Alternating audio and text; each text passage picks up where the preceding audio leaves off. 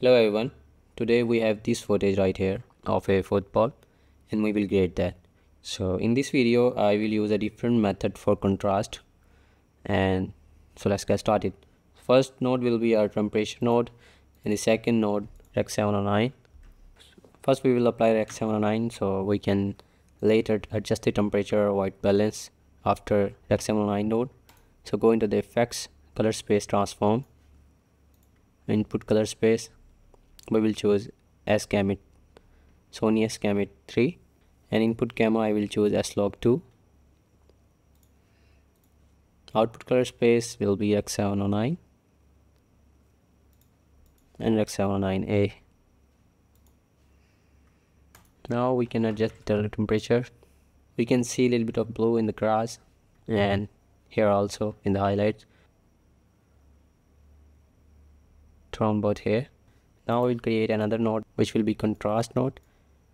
In this video I will use different method for contrast. I will go into STR color wheels, and for shadows I will decrease the exposure, and in the light area I will increase the light. Make sure I don't clip here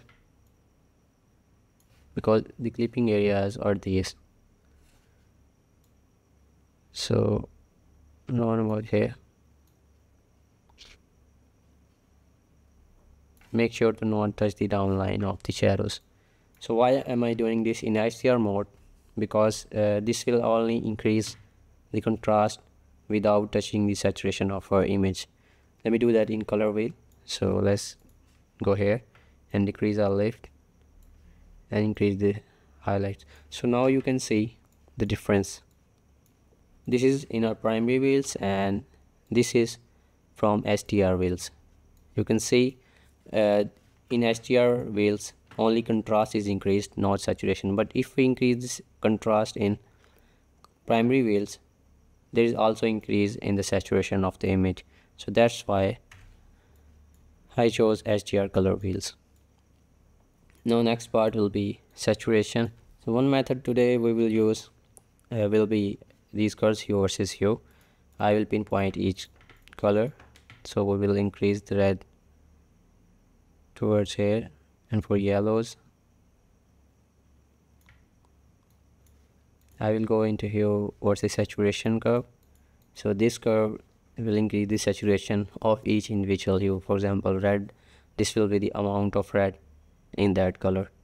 So I will try to increase that to this much, and for this yellow I will increase it too, and for this green part will increase that too. So these areas are for grass, I will increase that too.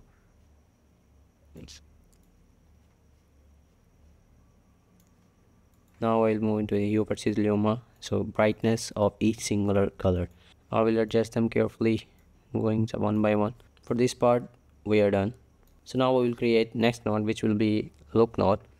We will achieve that by going into primary wheels. So these are shadows and these are midtones and these are highlights. So our midtones are pretty much fall in green and red, and shadows are these, so there will be black, and these are highlights.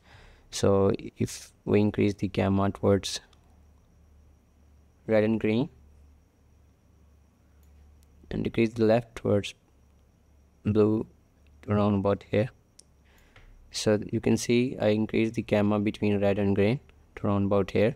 So there's also a little bit of green in the shadows here. To remove the green effect in our shadows, we will move this towards the opposite direction, so it will cancel out the any extra green hue in the shadows.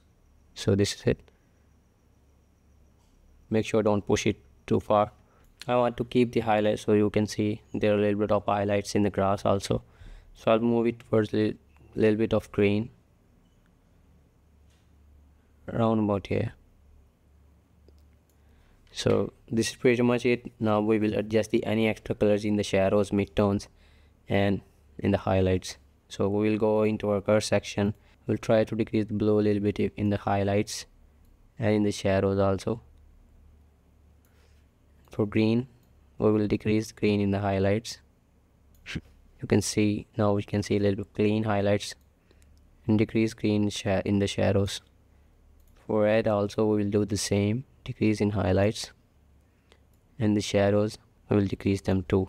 I will pinpoint midtones, decrease it, decrease this to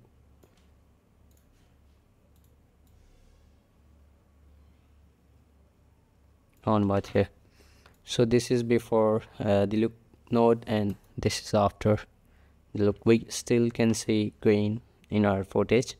So I will create a next node. With this node we will try to desaturate the highlights in the shadows in our footage. So there are two methods that we can do that. Either we can go into Luma versus saturation and select these points and try to decrease this node saturation 0. So this is the highlight and these are the shadows. We will decrease this also to 0.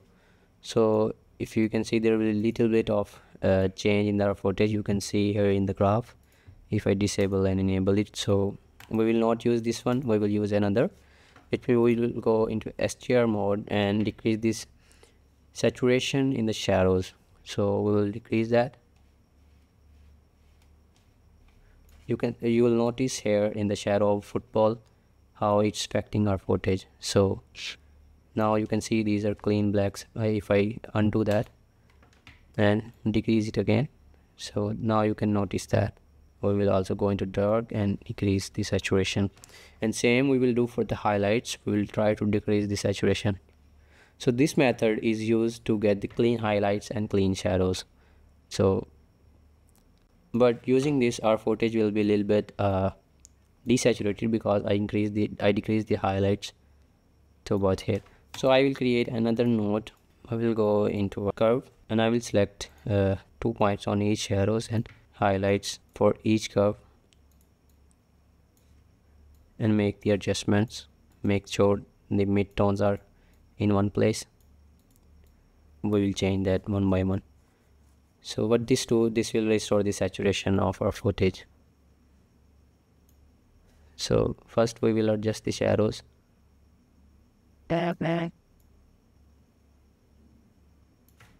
Yeah, so you can see the difference that we made. I will also show in the final image.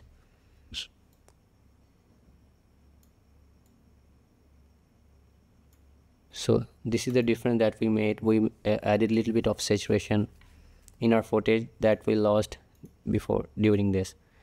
So this is how our footage looks. So what this node is doing, it's adding the saturation, and this one is desaturating our footage in the highlights and in the shadows.